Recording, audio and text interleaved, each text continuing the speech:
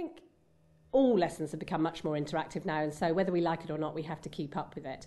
I think children can have too many PowerPoints, but this has another way of learning without PowerPoints. It's got the listenings, it's got the ability for them to do things at home or come up to the board and work with it, and it's an add-on to their textbook, really. So a language, in the very nature, it has to be interactive anyway. It's all about communication, it's all about working together, and I think Kerboodle lends itself to that.